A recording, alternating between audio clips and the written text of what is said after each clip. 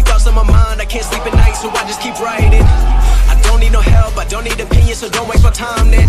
I just been living online, my city don't show me no love and that's fine. Fuck local radio stations, I got more plays than all of these rappers combined. I'm going again, I've been going in.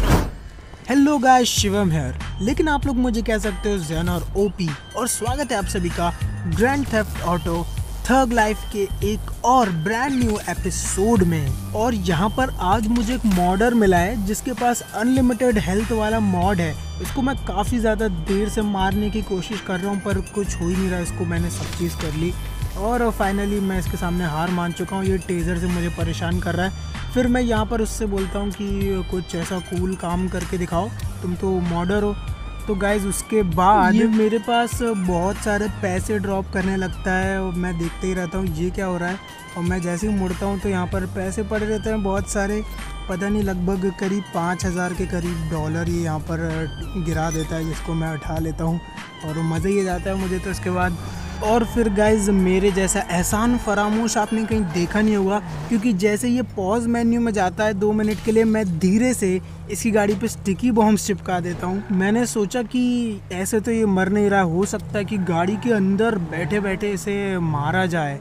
उसके बाद guys जैसे ये pause menu से बाहर आता है मैं chat पे लिखता हूँ बाय और अपने स्टिकी बॉम्ब्स को डेटोनेट करता हूँ, पर इसे तो कुछ भी नहीं होता है और ये बदला लेने आ जाता है मेरे पास। और फिर एक गोली में ही मेरा खेल यहाँ पर ख़त्म हो जाता है। गाइस थोड़ी देर बाद की ये बात है जहाँ पर मैं देखता हूँ कि ये बंदा इधर से उधर मेरे आजू बाजू घूम रहा है और उसके पास काफ़ी ज़्यादा अच्छी कार है, बुगाटी वेरॉन लेकर ये यहाँ पर घूम रहा है। तो मैं इसे इशारा करता हूँ कि ए सुन बे इधर आ, फिर भी ये आता नहीं है, बहुत देर घूमता रहता है। फिर मुझे मजबूरन अपने एटोमाइज़र का सहारा लेना पड़ता है, जिससे मैं इसकी गाड़ी को उल्टा पुल्टा यहाँ पर कर देता हूँ और स्टिकी बॉम्ब चिपका देता हूँ ताकि ये बाहर आए जल्दी से जल्दी।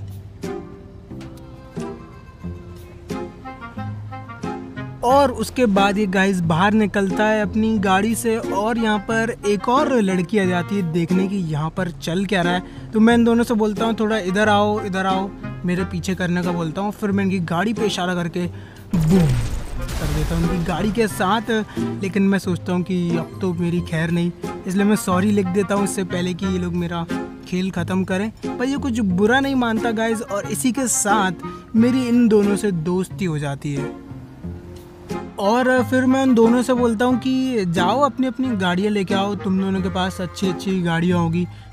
और गाइज इनकी कार, क्या बोलूँ, इनकी कार इतनी ज़्यादा शानदार रहती है। आप जैसे कि देख सकते हैं यहाँ पर एक के पास बुगाटी वेरॉन और ये दूसरी वाली पता नहीं कौन सी कार रहती है ब्लैक कलर की, इतनी ज़्यादा शानदार। तो हम लोग यहाँ पर फैसला लेते कि रेस करेंगे। तो यहाँ पर हम लोग आ जाते हैं रेस वाली लोकेशन पर और ये अपनी स्टाइल मारने लगते हैं सब अपनी अपनी गाड़ियों से। और फिर गाइज यहाँ पर हमारी एपिक रेस स्टार्ट हो जाती है।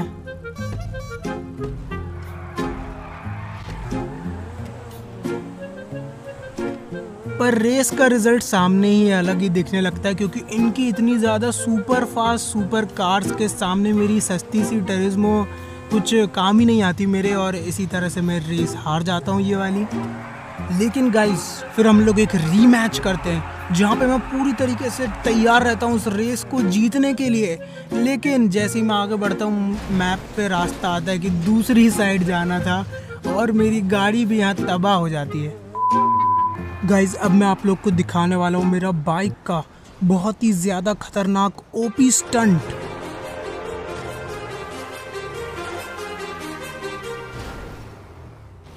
Too many thoughts on my mind, I can't sleep at night, so I just keep writing. I don't need no help, I don't need opinions, so don't waste my time then.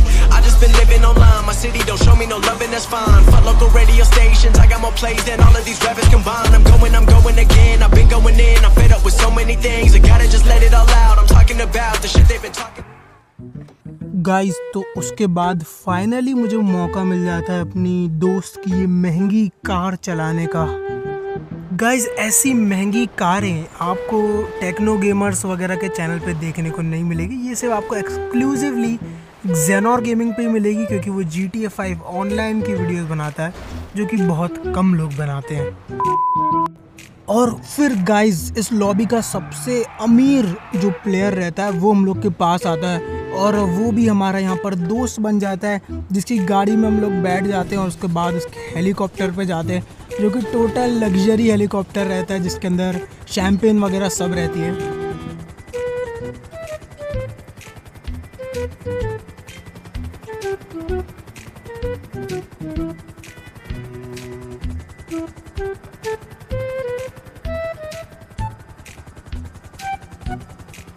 Guys अब हम आ चुके हैं उस बंदे की luxury ship के ऊपर। जैसा कि आप देख सकते हैं ब्लैक कलर कितनी शानदार शिप है जिसके ऊपर काफ़ी ज़्यादा चीज़ें हैं करने के लिए, जैसा कि मैं आपको दिखाता हूँ। जैसा कि आप लोग देख सकते हैं अब यहाँ पर ये जकूज़ी भी है यहाँ पर छोटा सा, बहुत ही शानदार। सेल्फी ले लेता हूँ मैं यहाँ पर। फिर यहाँ पर मैंने आकर थोड़ा सा नया लुक ट्राई करने की कोशिश करी, बहुत दिन से एक ही कपड़ों में था इसलिए।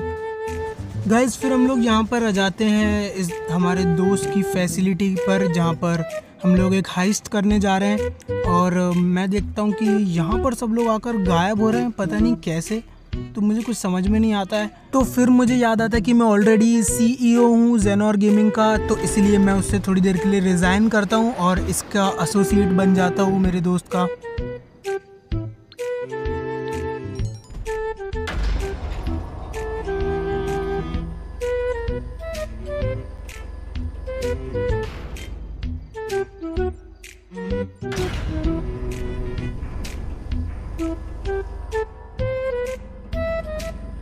तो गाइज़ इसके बाद जाकर हम लोग एक हाइस्ट करते हैं, जो कि मैं इस वीडियो में नहीं दिखाने वाला हूँ, नहीं तो बहुत ज़्यादा लंबी हो जाएगी ये वीडियो। तो आज के लिए सिर्फ इतना ही। और ज्ञान की बात में आज का हमारा कोट है, if you do what you always did you will get what you always got. जी हाँ दोस्तों, अगर हम वही करते रहेंगे जो हम हमेशा से करते आ रहे हैं तो हमें वही मिलेगा जो हमें हमेशा से मिलता आ रहा है। इसलिए हर रोज़ हमें एक स्टेप आगे बढ़ना चाहिए हमारे गोल के लिए। तो इतना ही था इस वीडियो के लिए। लाइक शेयर सब्सक्राइब वगैरह कर देना। मिलते हैं अगली वीडियो में।